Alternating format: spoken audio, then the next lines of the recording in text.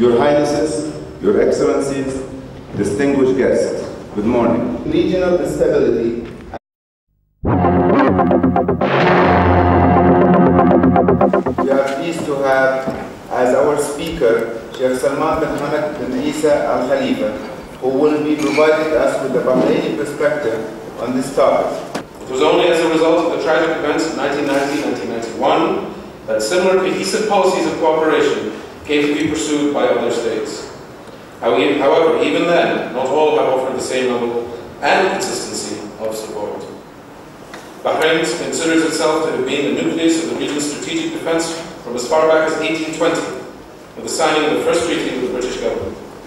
Right through until the end of the 1970s, Bahrain has always been a keystone of Western involvement in the region, nowhere more particularly so than in the fields of trade and commerce. In the early years of oil exploration, it was Bahrain that provided the bridgehead for British and American survey efforts in the region.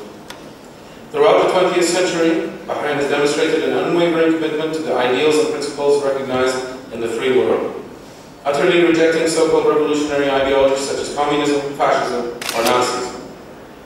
Bahrain suffered economically and physically for its union, enduring an Italian air raid in 1942 and communist activities directed against Bahrain right up to the end of the Marxist Fall Rebellion in the mid-1970s. Throughout this period, Bahrain continued to be at the forefront of the Gulf's and West's defensive commitments. In the latter half of the century, Bahrain became the forward operating base for the defense of the Gulf. And Bahrain's defense policy came to be entwined with the needs of the West's protective policies towards the Arabian Peninsula. Bahrain was the bulwark to thwart Iraq's ambitions in 1961 when Karim Qasem assembled his forces on the Iraqi-Kuwait border, ready to invade. Bahrain responded to a request from the Kuwaiti government, quickly realizing how critical the situation was, and despite the reaction of the majority of the Arab world, allowed British forces to deploy in Bahrain. Bahrain further supported Kuwait when Iraq repeated the same exercise in 1973 and stood with Kuwait again during the Venezuelan reflagging tanker operations and the associated mine-sweeping campaign that followed. In 1990, Bahrain became a major center for coordination of coalition efforts to liberate Kuwait. Despite the swift Iraqi occupation of Kuwait, the long-standing cooperation between the West and the GCC, particularly Bahrain, enabled massive mobilization, preparation, and logistic support to be accomplished smoothly and with minimum effort. With minimum delay, I apologize, there was a lot of effort. During the war, more than 350 aircraft were deployed in Bahrain. In addition to Bahrain being a major air operational base, a further significant contribution to the war effort was its provision of facilities to run the naval campaign. The total number of personnel deployed in Bahrain exceeded 20,000, and wounded were evacuated to the field hospitals, which had been erected to provide a capacity of more than 6,000 beds. Iraqi missiles targeted Bahrain, but thankfully with no casualties. Total costs incurred by Bahrain to support the war effort were estimated to be US $2.1 billion in tangible costs and approximately $7.2 billion in non-tangible costs. Since the liberation, Bahrain has always stood with its GCC neighbors to resist further Iraqi aggression. In particular, during Vigilant Warrior in October 1994, in this regard, Bahrain has closely cooperated with and supported the West's efforts to deter Iraq. On very short notice and without precedent, Bahrain was the first Gulf country to host the U.S. Air Expeditionary Force, the AEF, in October 1995. The AEF was then a new concept, introduced in support of Operation Southern Watch and regarded as a gap filler for the temporary absence of a U.S. aircraft carrier. Furthermore, Bahrain has hosted additional consecutive AEF deployments, including the first ever deployment of B-1 strategic bombers to the region. Over the last 2 years, Bahrain has hosted 4 of the 7 AEF deployments to the region. In addition to support Operation Southern Watch, Bahrain has allowed RAF tanker aircraft to operate from its international airport and has received several deployments of the RAF Nimrod aircraft. Bahrain's commitment to the enforcement of UN resolutions on Iraq also led to its hosting of UNSCOM's field office with the additional logistical support which this entails. In light of Bahrain's strategic importance and its historical commitment in supporting the defense of not only its own values and interests in the region, but also those of its neighbors and the West, it is of no surprise to see the US Navy's regional operations centered in Bahrain. Since the establishment of the Gulf Area Command on the 1st of January 1949, the the US-Bahraini security relationship has evolved and deepened, despite often intense pressure from some for Bahrain to cut these ties. Bahrain has allowed the now-sent 5th Fleet headquarters to move ashore, in the process creating one of the most advanced command and communication centers in the region. The center is certainly considered as the forward operating element for CENTCOM.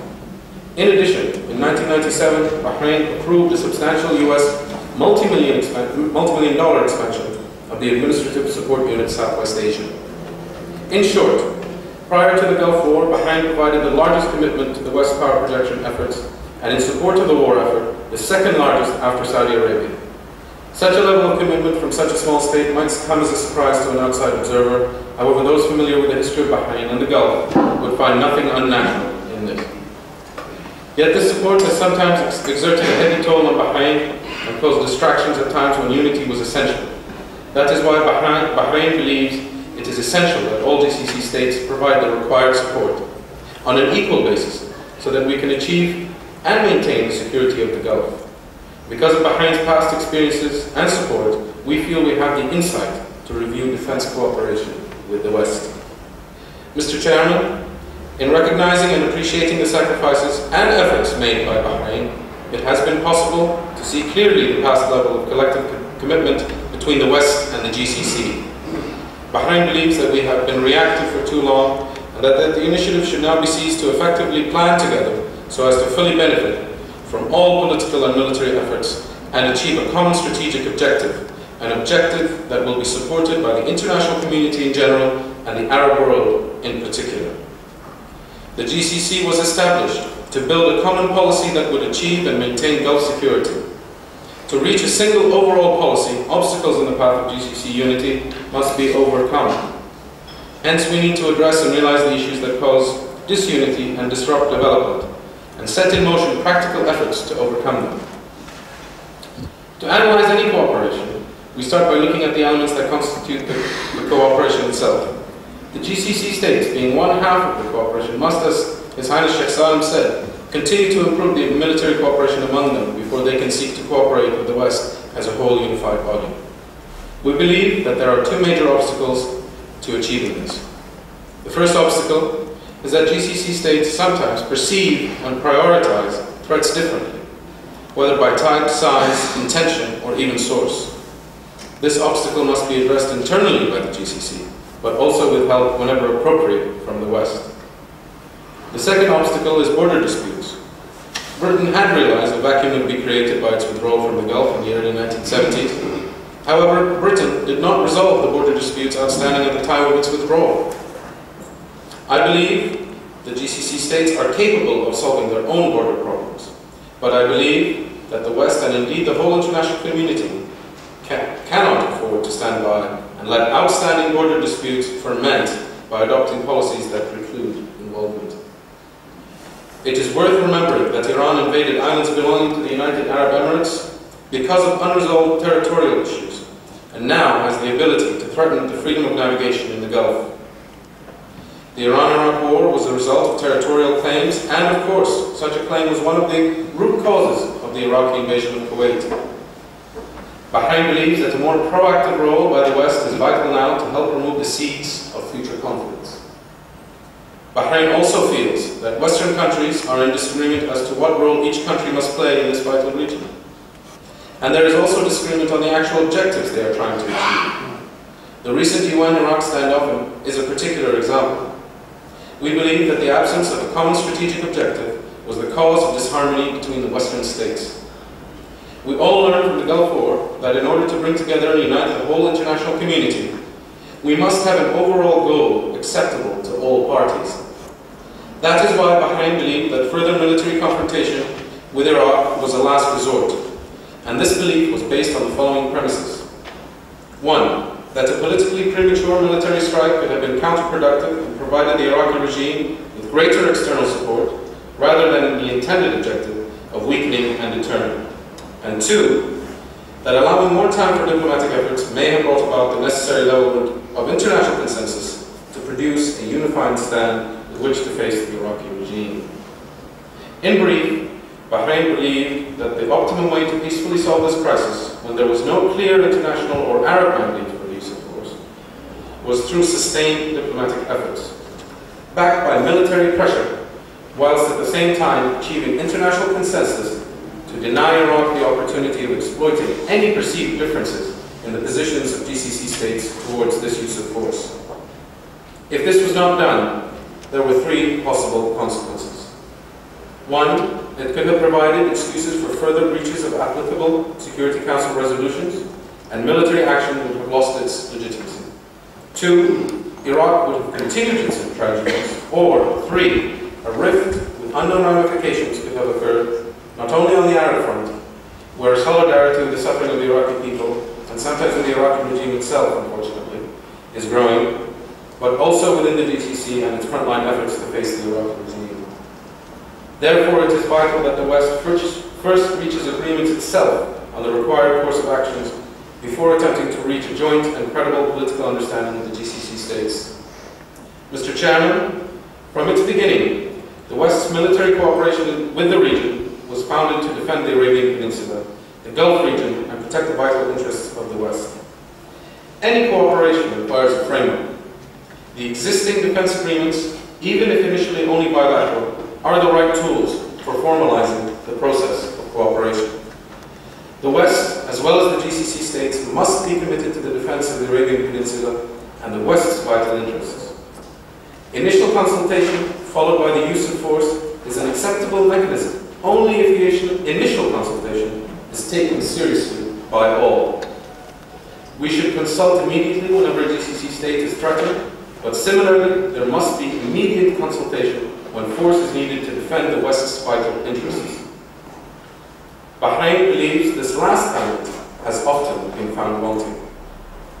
Adhering to this concept will serve all national interests, and adherence is best provided for by a clear agreed policy for the use of force. Commitment to initial consultations will allow us to avoid dilemmas arising over the use of such force, such as those witnessed in the recent UN-Iraq standoff. Mr. Chairman, I wish to also raise two issues that are incidental to the GCC's defense cooperation with the West, but nevertheless are of paramount importance when considering the effectiveness of our partnership. They are consideration of the peace process and the provision of a joint strategy to combat terrorism. Bahrain, in common with all the GCC states, welcomes the recent initiatives to put the Middle East peace process back on track. The peace process is a strategic option for the GCC as well as the entire region. That is why it is vital that the defense cooperation between the GCC and the West must not contradict the current efforts to save the peace process or any other future initiatives or developments. On the contrary, it must support and enhance such efforts. In particular, UN resolutions should be respected and applied evenly and should not be undermined by a perceived bias. A further fundamental of our efforts should be a comprehensive, sustainable understanding by all concerned of the need to work towards establishing a Middle East that is free from all weapons of mass destruction. These efforts must encompass all states with such capabilities. Bahrain, as well as other states represented here today, has been tragically affected by the phenomenon of terrorism. Today's terrorists have many faces, some of which might be acceptable to a few in the West, and they are capable of skillfully using the global media and modern technology to their greatest advantage. Bahrain's experience is that international cooperation is a prerequisite to ensuring that terrorists cannot organize, operate, and publicize their crimes, and it is vitally necessary to achieving justice. No safe haven can be provided for terrorists, their supporters, or fronts. An active and open dialogue between the concerned authorities in the GCC and the West is long overdue. Because if action is not taken, it is the West's interests that will be threatened over the long term. The scenario of a biological weapon in a suitcase is disturbing, to say the least. Mr. Chairman, I hope I have provided today a brief insight into Bahrain's position regarding the future security of the Gulf region. My country is committed to ensuring the effectiveness and readiness of the GCC to face external aggression with one voice. We recognize the need for and welcome cooperation with the West, but remain concerned that much still needs to be done to cement and build further upon the hard work already achieved. In turn, I will of course take back to Bahrain with me many useful and valuable ideas that have been so eloquently expressed by the participants. And thank you very much.